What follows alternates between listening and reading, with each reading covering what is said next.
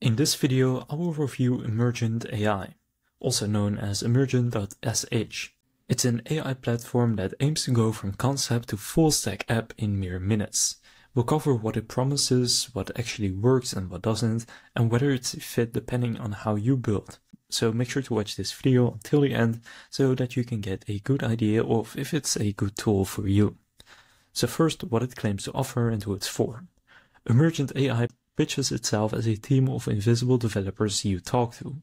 You describe your app like a CRM with login, dashboard and Stripe integration, and it sends back a working deployed version. Multi-agent AI handles planning, coding, debugging, deployment all automatically.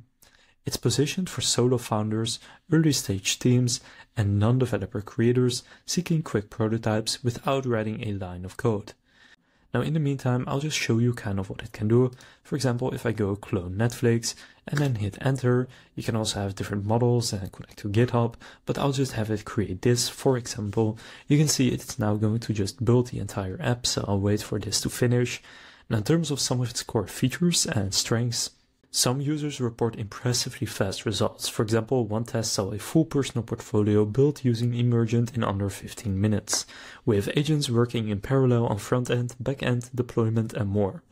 It delivered structured, scalable architecture and even authentication flows, all from just prompts.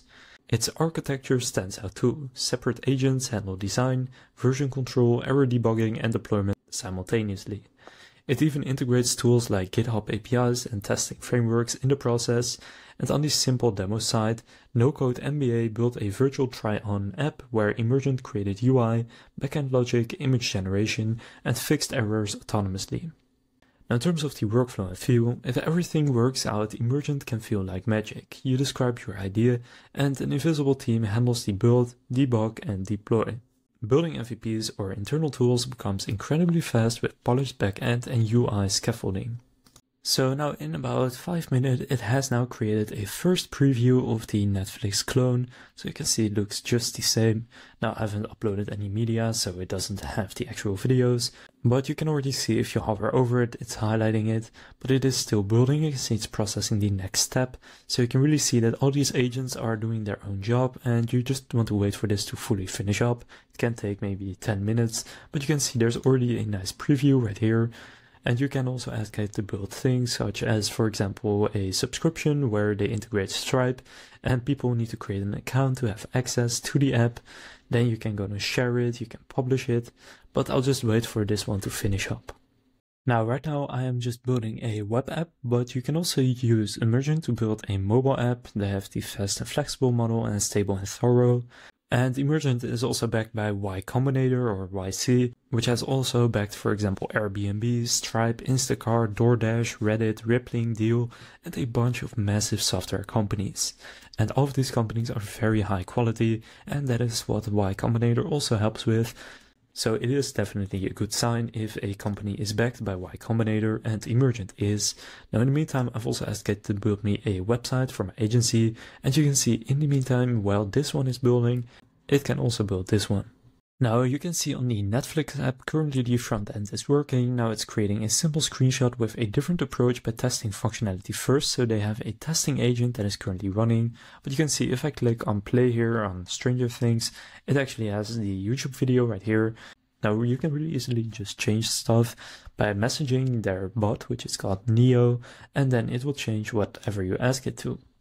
Now in the meantime, for the website I asked it to make, you can see it looked good in my opinion at least, and I asked it for a modern website with the sections that I asked about. It has created every single page.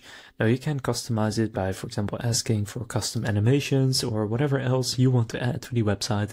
It's super easy, you can just ask them and they will build it for you, and this will save you a bunch of time compared to just building your website out manually. Then for the Netflix one, it's been about 15 minutes and the testing agent is still running, so it is conducting a lot of tests. Now of course rebuilding Netflix is quite a lot of work, so therefore this one is taking a bit longer, but still it only costs about 1 credit, and you can see you get 10 credits for free when you sign up. Now if you want to get more, if you pay monthly, the standard plan is $20 and this gets you 100 credits per month with 10 free monthly credits.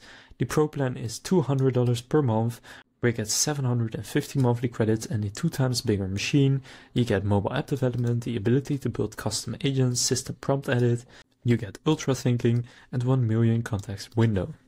And team is for if you want to have more people working on the same app, basically. So overall, is Emergent worth it, and is it better than its competitors?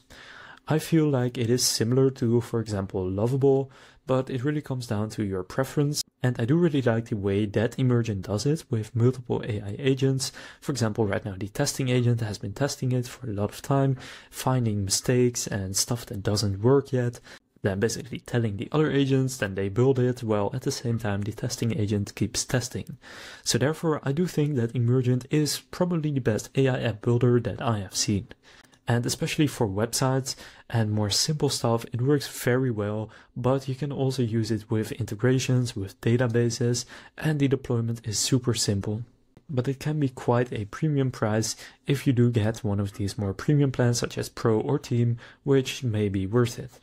For example, on the website, if I ask it to connect to Stripe and add a payment package to my services and just send that, you will see that it is going to try to connect to Stripe.